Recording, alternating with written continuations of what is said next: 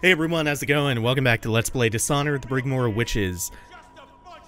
This mission is going to be way longer and way more involved than most of the DLC missions, especially the ones we've done in the Brigmore Witches so far. And it's going to start off with a brawl between the Eels and... oh, not the Bottle Street Gang, the Hatters. And in fact, a lot of this mission is going to involve navigating their conflict. They'll, ooh, speaking of which, they'll turn hostile upon seeing you if they're just standing about. But mostly, they're going to be brawling amongst themselves. And that's kind of one of the fun parts about it, because you're just navigating their conflict in which you can very easily end up collateral damage. And it's going to be the Hatters, the Eels, and a third group we'll be introduced to later. This is from our anonymous friend. It's that rune dropped off in the storm drain, fell off the back of a wagon. We purchased that as a favor. One of a few. The other favor we're going to come up to once we switch to the next district at the riverfront, which we'll do in just a moment. We just have to sneak around the perimeter of the ditch. We can even help this guy out. Just make it quick. No murder on our watch.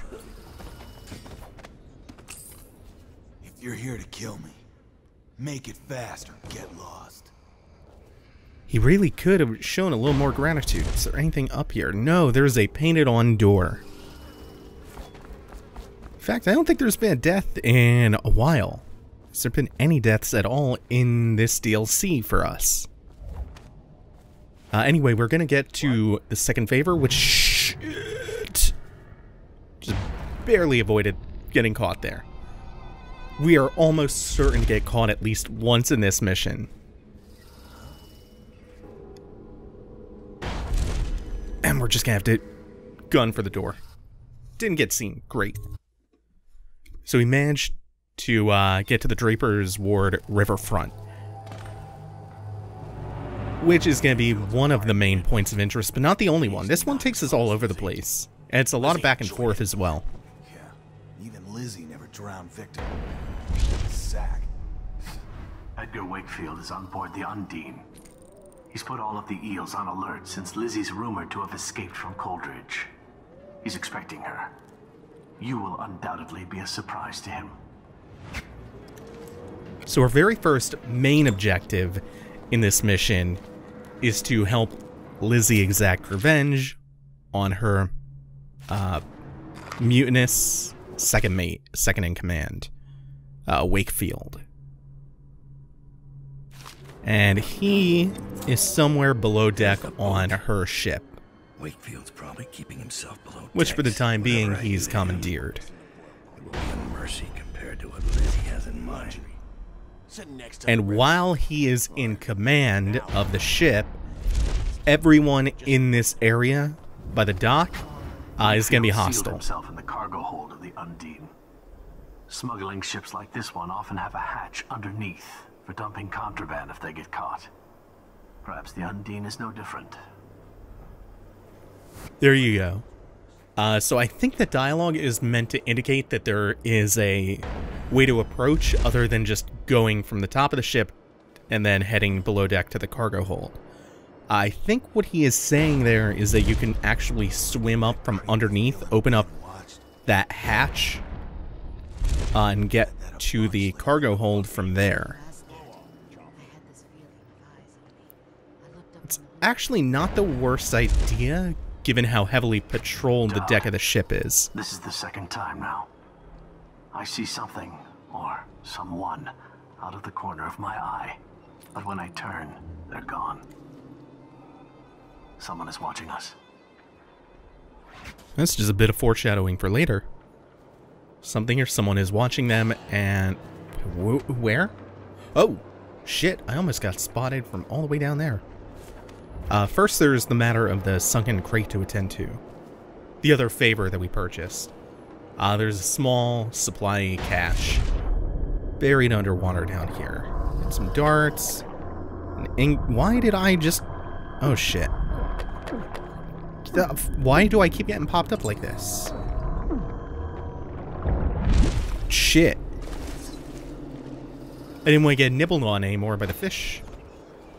Got what I want. Oh, I think there was a bone charm that I missed. That's why that objective marker is still there. There's an ingot, there's some spiritual remedies, an elixir, and the bone charm. Which I think it's the bone charm that gives you mana when you drink from a fountain, which I never do, so it's not that big of a deal. Right, so who do we have on deck? We have 1, 2, 3 different guards. If I remember right, there's 1. The stairs leading down to the cargo hold. There's 2, and then there's 3 over on the right.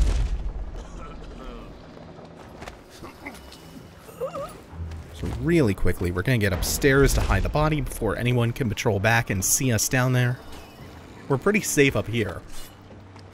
The engine's not going to start yet, and then there is a way to sound the horn as well. We're going to be taking advantage of both of those later in the mission. For now, we have to do a little bit of watching and a little bit of waiting for when their patrols aren't going to cover each other, like right now. Blink twice just to be certain. Rather be safe than sorry. This other one, I don't want her turning around and having seen me. Yeah. Okay, her back is to me. Yeah, let's just be safe again and get her. That takes care of everyone on the deck of the ship. Except, I think there's one more dude who I kind of want to deal with. He's not in, like, the main part of the deck. But I just don't want to get surprised by him at any point. So I think I'm going to wait for him to patrol up here. Oh, and he's being very kind. I don't know if he'll come all the way forward, so we're going to back up. No, I think he stopped just short. And now we'll wait for him to turn around. Perfect. Shouldn't get spotted by the one on the dock. And just to be careful, we're going to plant this guy up here instead of just leaving him where he was. Because someone would have, at some point, probably seen the body. Now, there might be an extra dude alongside Wakefield down here. So we're going to be a little cautious. There's, if I'm not mistaken, Wakefield. Or that might be a +1. A little nervous.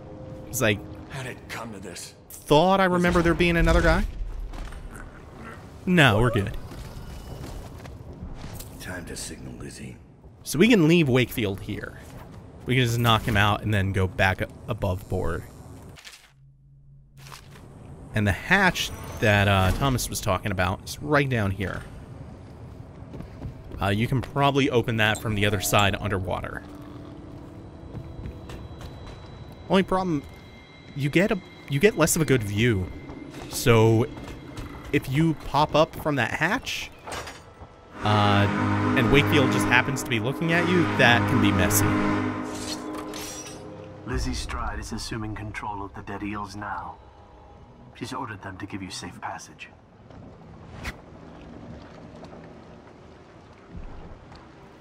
Your friend Edgar Wakefield set me up to be taken by the City Watch, and you followed him. Took his orders. But you know what? I forgive you. All of you. I'm filled with love. But the following people each owe me a finger. Logan, Douglas, Bang Bang, Ferris, Pigface, the Bakers, and Annabelle. Shit. 2 from you, Annabelle. Have a good night. That piece of garbage, Edgar. I'm still living with his incompetence. He let the Hatters cripple the Undine. Ship seems fine to me. They took the engine coil. We're dead in the water. What is it? Can we make a new one? They don't make them anymore, not for an engine like the Undine's. We'll have to get it back. The geezer still leads the Hatter gang, right? I'll pay him a visit. It won't be that easy. There's a snag. Always is. What's this one? The gazer's about 100 years old by now. He's got it rigged so that if he dies, the whole place gets gassed. So they're real careful around him. Got him a nurse and everything. Maybe you can cut a deal for that engine coil. Turn on the charm. One of the Hatters gave me their door password in exchange for keeping the rest of his fingers. It's whalebone. I never got to use it on account of the gas. And being in jail. Just be ready to move when I get back. So it's not as easy as just taking care of Wakefield. We have the boat back, and that means that everyone in this area by the dock is now neutral towards us, so we can run around freely. Are you crazy? Don't you dare.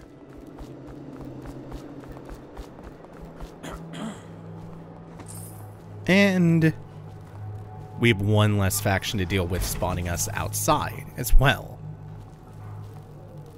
The only problem is now we have to get to the textile mill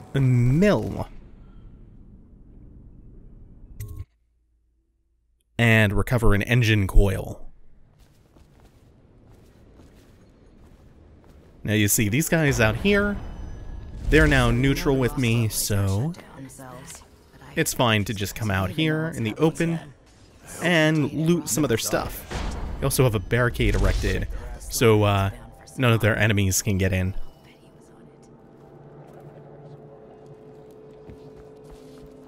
And we're eventually going to run back into trouble once we get inside the textile mill.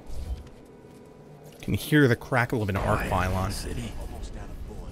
Almost like it used to be. But we can just blink past that, up to the upper floor. I heard he was a cheat. Lend me just a few. And get caught out when the dead eels come across the... What's the password? Whalebone. Come in, Hatter.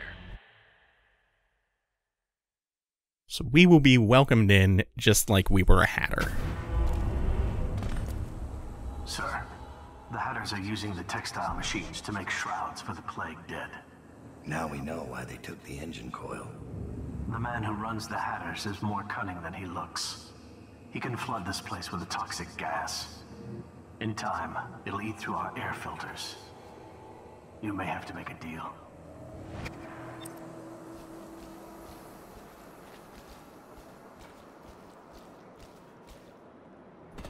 So this is getting more complicated by the second. She had Corvo Attano with her.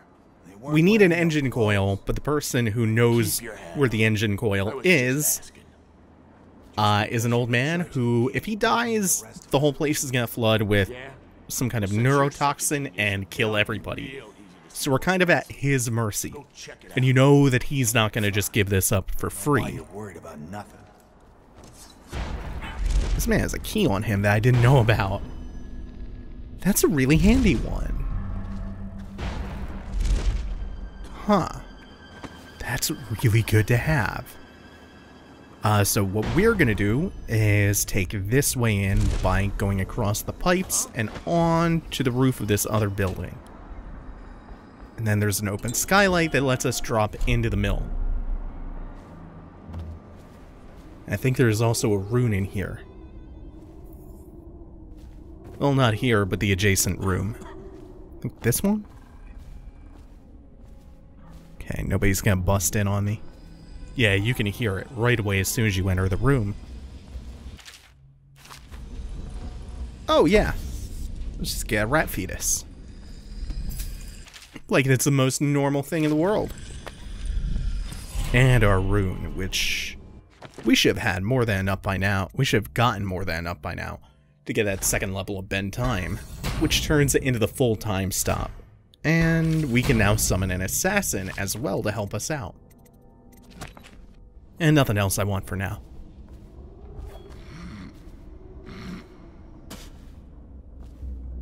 Ooh, hello. I should probably... No, I don't want to mess with him. Plus, I don't know who else is around the corner, if anyone. So we can go up this way, head up the stairs, and into one of the main rooms of the mill. This one involves so many patrols and so many blind corners. It's one of the rooms that I will almost inevitably get caught in. Shit like that. Oh, I'm done. Unless they don't see me yet, right? Or, well, they see me, they just aren't sure that I'm an intruder. God damn it, that doesn't take the key that I just picked up. That lifted off the guard. Oh, this is getting bad. Because now they're hostile. Right? And even though I was moving around in the stop time, they could still somehow zero in on my location instead of going to my last known location. That's not the right spell. Oh no. This is messing me up because it was 7, I think, in the Knife of Dunwall, and it's been 8 all throughout Brigmore Witches. Miscalculated that. I predicted this would happen, of course. My name's Dowd. I'm looking for Lizzie Stride's missing engine coil. I'm giving you a chance to make a deal. Yes, sir. Very reasonable offer. Geezer here says you're in luck. We only need that engine coil because someone shut off the flow that turns our water wheel. I sent men into the sewers to restore the flow, and not one of them came back. But what stopped them won't be a problem for the famous Dowd, will it? When the water flows, I'll give you the engine coil. Here's the key to the sewer entrance. And it's a pleasure to do business with you, Mr. Dowd.